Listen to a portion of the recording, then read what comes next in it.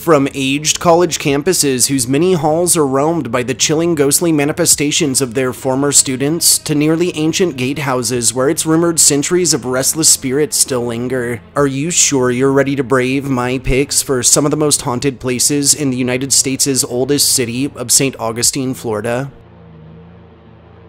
Number 5. The St. Francis Inn Bed and Breakfast. The St. Francis Inn Bed and Breakfast, located in St. Augustine, Florida, is a historic inn that has been in operation since the late 19th century. Historically, the St. Francis traces its roots back to 1791 when the original building on the property was constructed.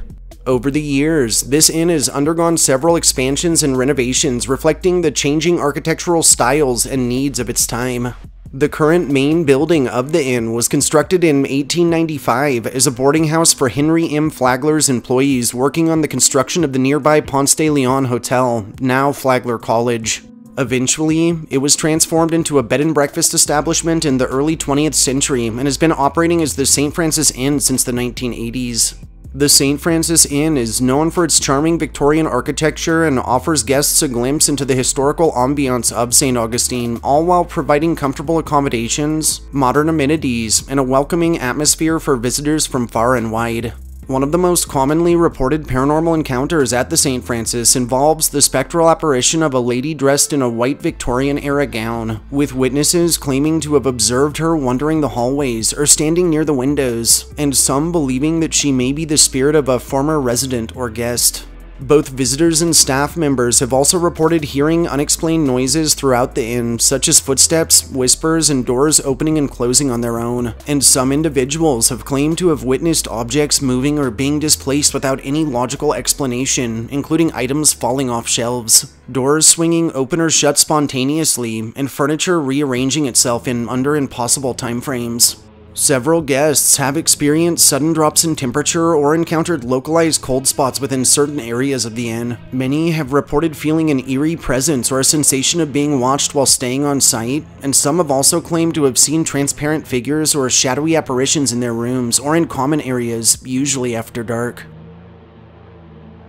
Number 4. Flagler College.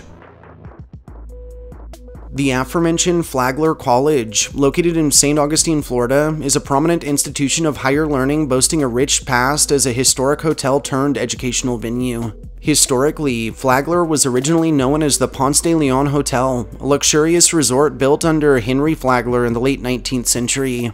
Construction on the hotel began in 1885 and was completed by 1888.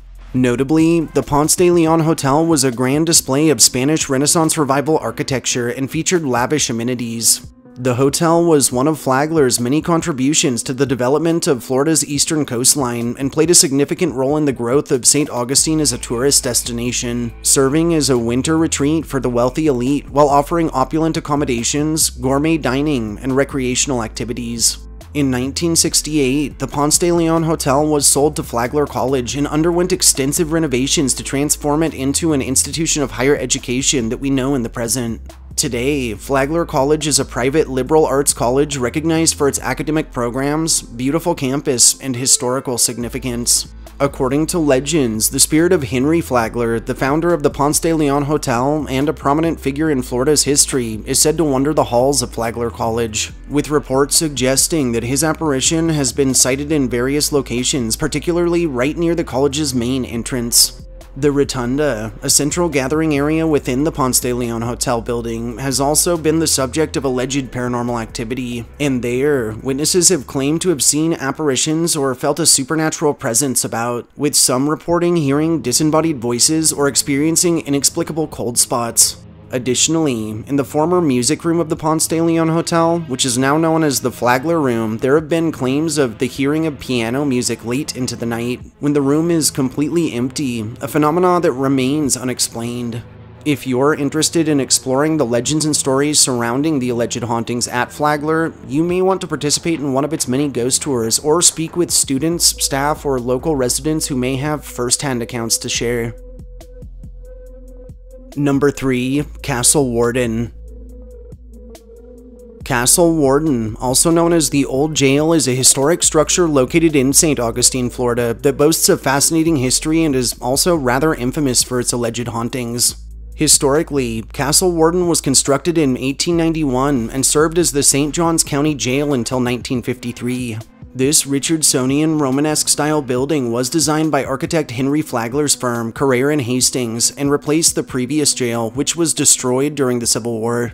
Castle Warden was designed to house both the sheriff's family and prisoners, featuring separate living spaces for each, with the sheriff's quarters located on its upper floor and the cells and various facilities for inmates situated on ground level. After the closure of the jail, Castle Warden underwent renovations and reopened as a museum in the 1980s, and now offers guided tours to visitors, providing a glimpse into the history of the jail and its inhabitants. Notoriously, Castle Warden has gained a reputation as one of the most haunted locations in St. Augustine, with numerous visitors and paranormal enthusiasts reporting various ghostly encounters and eerie experiences across its bounds. Many claim to sense the residual energy or presence of former inmates who suffered and died within the jail, or the feeling of a heavy, oppressive atmosphere and a sense of despair or unease while exploring the cells and corridors. Witnesses have also reported sighting full-bodied apparitions and shadowy figures moving about that are often described as transparent or fleeting, appearing in different areas of the building. Electronic voice phenomena, or EVP, in recordings and disembodied voices have been captured by paranormal investigators and visitors to Castle Warden, and some believe these vocals belong to the spirits of former inmates not yet ready to move on. Additionally, many have described encountering sudden drops in temperature and experiencing sensations of being touched or brushed up against by unseen presences, with cold spots often associated with supernatural infestations. Lastly, some have reported disembodied commotions such as footsteps, slamming doors, and rattling chains, while others have claimed to hear the sound of cell doors closing on their own as if operated by an unseen force. Number 2. The Old City Gates. The Old City Gates in St. Augustine, Florida is a notable landmark toting a fascinating history steeped in legends and tales of chilling hauntings. Historically speaking, the Old City Gates are the remnants of the original entrance to the walled city of St. Augustine, which was founded by the Spanish in 1565. These gates were constructed in the late 18th century as part of the city's defensive fortifications and consisted of a wooden drawbridge and a pair of coquina stone pillars supporting a wooden gate. Notably, these gates were an essential component of the city's defense, protecting it from a potential invasion and serving as a symbolic entrance to St. Augustine. And over time, the wooden structure was replaced with a more durable material, while the gates continued to stand as a significant historical landmark. In the early 19th century, the city walls were dismantled due to changes in warfare strategies and the need for expansion. However, the Old City Gates remained intact as a lasting reminder of the locale's rich history and heritage. As previously mentioned, the Old City Gates of St. Augustine have gained a reputation for being haunted, with numerous reports of associated paranormal encounters and supernatural phenomena. According to local legends, the ghost of Juan Ponce de Leon, the Spanish explorer who is believed to have searched for the Fountain of Youth in Florida, is said to haunt the Old City Gates, with witnesses claiming to have spied an ethereal figure resembling Ponce de Leon wandering near the gates or on adjacent streets. Visitors and residents have also reported hearing strange sounds near the gates, including footsteps, whispers, and unexplained noises, and some have even described hearing the sound of ghostly horses and carriages passing through the gates late at night. Additionally, there have been sightings of shadowy figures or of ghostly apparitions in the vicinity of the old gates, with witnesses often telling of spying figures dressed in old-fashioned clothing or of catching glimpses of transparent forms passing by. Some have described experiencing sudden drops in temperature and intense feelings of unease or those of being watched while in the presence of the gates, sensations that are often associated with supernatural activity. On a closing note, these alleged hauntings have only further contributed to the Old City Gates becoming a popular spot for ghost hunters and paranormal enthusiasts visiting the awe-inspiring city of St. Augustine. Number 1. Tolomato Cemetery. Tolomato Cemetery, located in St. Augustine, Florida, is an ancient burial ground with a rich history and a widespread reputation for its ghastly hauntings. Historically, Tolomato dates back to the 18th century, with the cemetery first established in 1777 to serve as a burial ground for the parishioners of the nearby Tolomato Catholic Church, which was originally built by the Spanish in 1791, and both this church and cemetery were integral parts of St. Augie's budding Catholic community.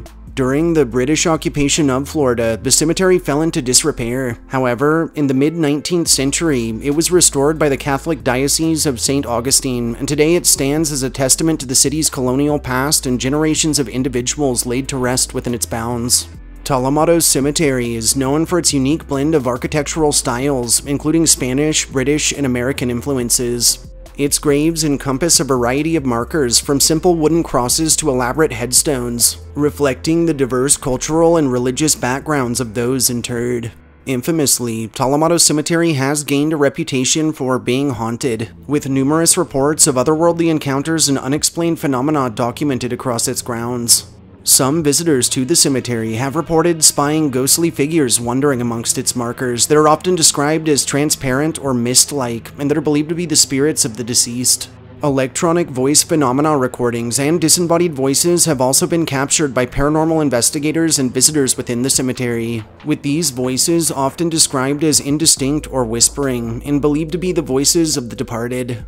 Some individuals have reported experiencing sudden drops in temperature or encountering cold spots within specific areas of the cemetery. And additionally, visitors have described feeling an eerie presence, the sensation of being watched, or experiencing a sense of unease while walking through its grounds.